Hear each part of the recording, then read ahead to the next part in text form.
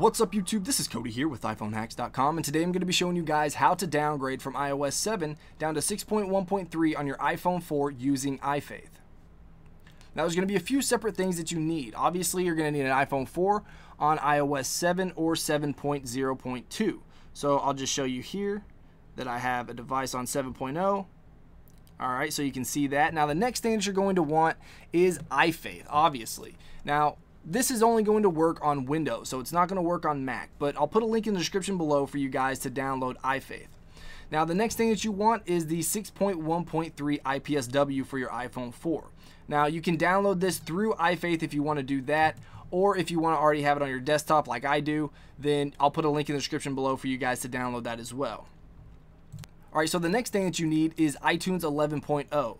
This whole process doesn't work on 11.1, which is probably what you have. So I'll put a link in the description below for you guys to download iTunes 11.0, and then all you need to do is uninstall iTunes 11.1 and install iTunes 11.0. Now the last thing that you need is your SSH blobs. Now you either have already saved this to your computer locally, or if you jailbroke on 6.1.3, then you're in luck because Cydia already saved those SSH blobs to its server automatically, so you already have them. Alright, so what we're going to do is open up iFaith. So we'll double click on that, just click OK.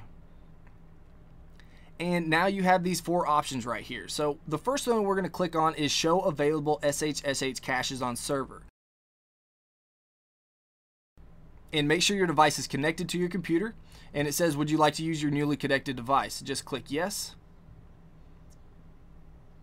Alright, so now you have three options here. What we want to click on is the third one, show a list of available SSH blobs on TSS server. So we'll click on that.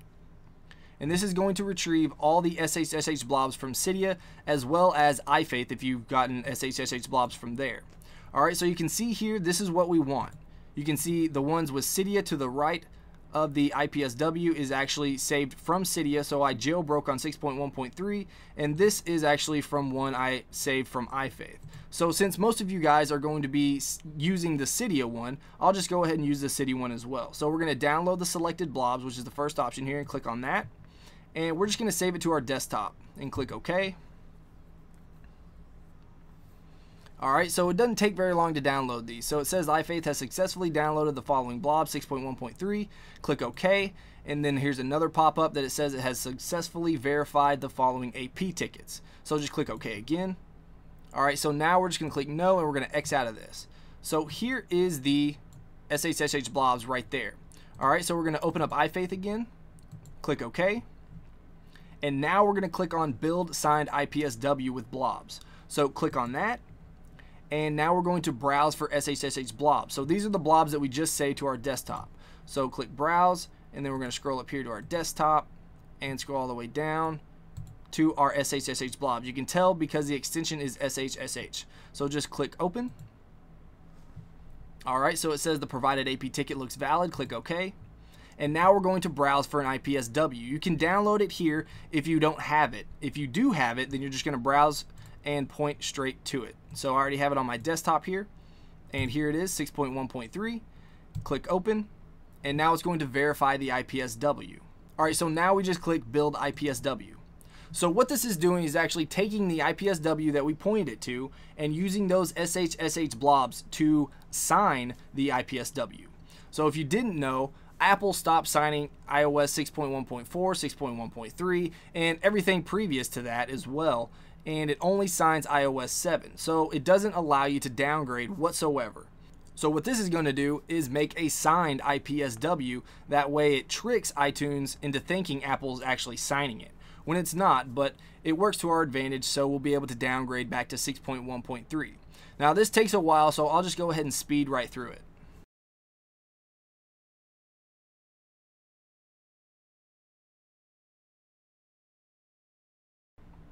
Alright, so now we have a pop-up that says iFaith has finished creating your custom signed IPSW. It's located on your desktop under the alias, and then it gives you the file name. Now before you can restore to this IPSW, please follow the on-screen instructions to enter a pwn DFU state. So just go ahead and click OK. And now we're going to grab our device and we're going to turn it off just by holding the power button here and slide to power off. Alright, so now that it's turned completely off, we're just going to click start. and it's going to tell you to prepare to hold the power and home button in 3, 2, 1, go. So just hold down the power button and the home button here and wait for the timer to go down, and you're going to release the power button in 1 second and continue holding the home button for the next 30 seconds. Now, it usually doesn't take 30 seconds. What it does is it usually just kicks in and automatically notices when you're in DFU mode. Alright, now it's running iReb, so it means that it's in DFU mode. Alright, so now your device is in a PWN DFU state. You may now launch iTunes and Shift plus restore to the custom signed IPSW located on your desktop. So perfect, click OK. We're going to X out of this, and here is the new IPSW that is signed. So what we're going to do is go ahead and open up iTunes. And I'm going to put this device right here. Alright, so you should get a pop-up that says iTunes has detected an iPhone in recovery mode. You must restore this iPhone before it can be used with iTunes. Just click OK. And now what you want to do is hold Shift and click Restore iPhone. Now we're going to click on our desktop because that's where our new signed IPSW is. And we're going to click right here. You can tell which one it is because it has all these numbers in the front, and then down here it says signed.ipsw. So make sure you open that one and go ahead and click open. And now it should start extracting the software and then go ahead and downgrade you to 6.1.3. So I'll go ahead and speed through this because it takes a little bit of time.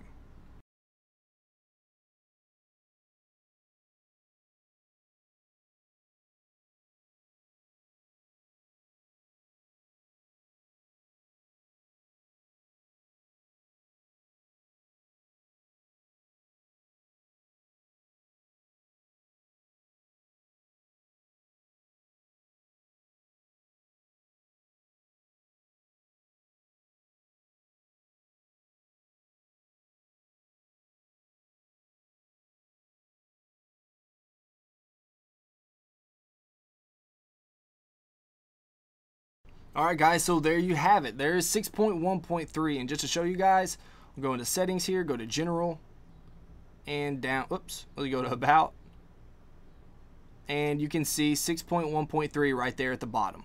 Alright, if you enjoyed this video, please hit that like button. If you want to see more of my videos, then go ahead and subscribe. Alright guys, until next time, this is Cody with iPhoneHacks.com.